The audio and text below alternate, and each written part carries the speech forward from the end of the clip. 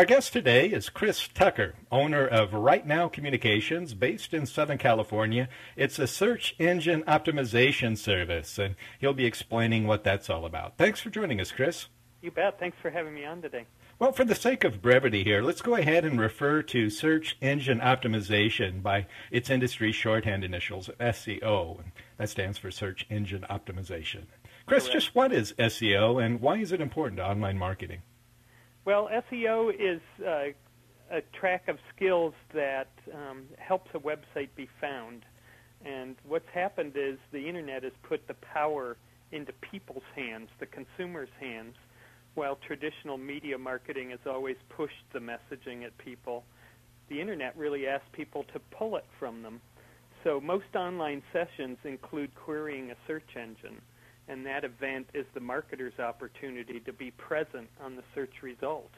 Without applying SEO to a site, it won't be present for the search result. So it's a very important aspect of having a website today. Mm-hmm. And kind of a new twist on the old saying that if you build it, they will come. But really, if they can't find you, they're not going to come at all, are they? Exactly. So you better build it right. Well, who needs SEO, and what sorts of companies are you working with? Are they large companies, small companies? Well, we deal with all sizes. We have a lot of state associations, visitor centers for states and things like that, and then we have a lot of mom-and-pop businesses for sure. A lot of our business has sprung out of my past life, which was marketing in the hospitality industry, and so that kind of gave us an ability to leverage ourselves into the search engine optimization business. But basically, unless a website is designed just to be shown when someone is asked about it, in other words, if a business owner was asked, do you have a website, and he gave somebody an address, that would send somebody to that website. But if that's all you ever do with your website, then that's all you ever have to do. But as we know, what we're really trying to do with websites is get our message out to new people, people who've never heard of us. So in that aspect, everybody needs SEO. Mm-hmm. Because really, if you don't optimize your site for search engines, how is anybody going to find you out there? It's really quite a revolution in the marketing model, isn't it? Where now just for the cost of getting a host, which quite often is free, and putting up some creative content and getting yourself well placed in a search engine, the small guy is on equal footing with the big guys, aren't they? To some degree, absolutely. I mean, for 100 years, marketing and advertising was about shouting about who we were and hoping that people would take notice of us. And now we basically sit in a library waiting for someone to find us. Mm-hmm. So very, very different methods. So you can succeed simply by being clever these days. Very much so. Well, and there still is room for people with great ideas and not a pocket full of cash, for sure. Well, what are some of the general principles of SEO? Where does it all start? Well, in one word, Stephen, it's definitely relevance. All items on your page have to be congruent with each other. And this is a lot of what people miss because it's so simple. And what I try to have people understand is a search engine is just a computer application, if you will. All it sees is pluses and minuses. And so it has to be able to add something up from all of that and come up with an answer. So you have to give them the answers. Who are you? What do you do? Why do you do it? When do you do it? And where do you do it? If you don't answer those age-old questions of marketing, then there's no way for the search engines really to be able to compile that information and index you correctly into their collection of literally hundreds of millions of websites. Well, and they're pretty clever at that, aren't they? I know they have certain algorithms that these search engines use, and quite often they're top secret, the Google algorithm. And sometimes it seems that people are focusing on trying to chase the algorithm rather than simply starting with the fundamentals that you talk about. Is who are you targeting and what value, what content are you going to provide? Well, you've got that right. If you're an expert on, say, flying pigs, but your site talks about the birds and the bees, you'll fall short of your goals, to be sure. I want to quickly do a Google search on flying pigs. I imagine there's probably a website out there specializing in that. How about some of the specific fundamental steps that you take when you're providing your search optimization service? What are 3 or 4 fundamental steps that you offer? Well, given the opportunity to get involved with the client early on in their process of either creating or redesigning a website, There's a lot of things we can do before even one piece of code has been written. It's so important, especially these days, that a site be built what we call search engine friendly.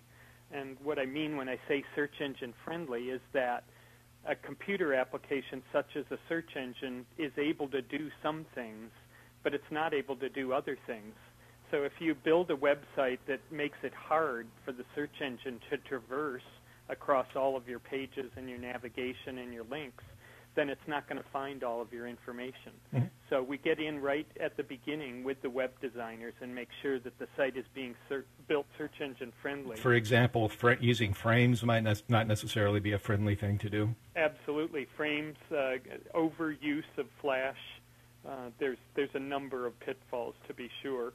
There's literally dozens of types of code that will display a web page, but not all of them will allow a search engine to read it. So while these great bells and whistles might be good for holding somebody once they get there, but isn't necessarily going to work to attract them in the first place. Exactly. I mean, if we're not on the first page of Google for what it is we're offering, our chances of being found, at least through search, are slim to none. Yeah, I've heard quite often in studies you may get millions of returns, but if you're not in the top 10 or the top 20, you might as well not even be there. Or what if you optimize yourself for something you think would bring you a lot of traffic, but it's completely irrelevant, and you find yourself getting 1,000 visitors a day who have no interest in what it is you offer. And people do that more often than you would believe. After we have a search engine-friendly site design, the most important thing that can be done on the page, on each page of the website, is make sure that correct titles and meta descriptions are used that match the content of the site. It has to be targeted at specific search phrases that have been proven through research that you've done to be the way that people actually search for what it is you offer. We can't just assume we know how people search. We have to go out and do the research as to how they actually perform the searches that they do that bring up the websites that they're looking for. Now, meta tags may sound like a fairly complicated concept to people who aren't used to actually web design, web development, but it seems to me it's one of the simplest things to do for most effective return on your efforts with search engines. It's very simple, very obvious. There are a few rules, and most people completely forget about it by the time they get to that part of their web design. They've spent so much time and effort coming up with good graphics and writing whatever their information is. The simplest things get missed, and that's where the opportunity lies for people who are paying attention, for sure. Which is all for naught if it's not optimized for the search engines. Well, and finally, an interesting thing about websites is they're never finished. So, the final of three fundamentals that I list for people is that always be considering that you have never-ending improvement and growth of what was originally unique content that you wrote. In other words, don't go and steal a bunch of content from someone else and expect to do very well for the search, especially if you never go on to go back to that page and work it over even more. So you want to think of yourself as being a contributor to the web and not just adding more noise to all of that's out there. It's a never-ending process, that's for sure, as the Internet itself. And can you think of any industry that you have ever seen that has revolutionized the marketplace so quickly as the Internet? Just look at what's happened in just the last decade. Absolutely. And, I would bet that people from the 30s would say that direct mail certainly changed things, and it did back then. This is nothing more and nothing less than that. It just has the ability to reach people is like nothing ever before. What is a job like for a SEO specialist? Does it give you flexible time with your online work? Does it give you free time for some of the other projects that you might be working on? Oh, absolutely. But I caution people that if you don't enjoy the work that you do, this will be drudgery like nothing else. It's a very specialized set of skills. I happen to like research, and I like competing. And so those two things are what I spend the majority of my time doing. The writing of titles and descriptions and tweaking people's content so it's congruent with that is the easy part. When I worked in television and radio, we were always checking how was our ratings comparing with the competition from quarter to quarter, even from day to day. I imagine you probably do the same thing with search engine optimization. Absolutely. Part of our process with a client is that we report back to them on a regular basis exactly how well they are competing in the marketplace. So I'm constantly looking at that, and to an obsessive extent, I guess. Mm-hmm.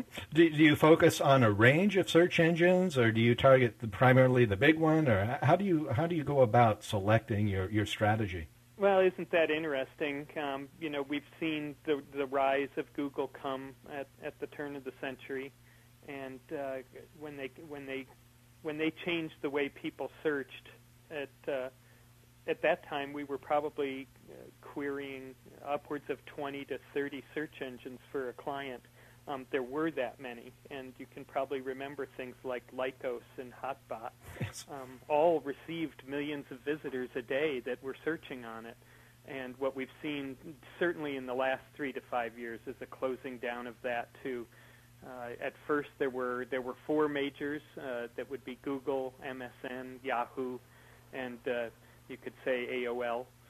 Even though that was really just a portal for somebody else, but it had a lot of traffic at it at that time, a lot of members. And let's not forget Ask Jeeves, right? Ask Jeeves has always been a second fiddle to everybody. Whether it ever will rise, above 1% or so of market share remains to be seen.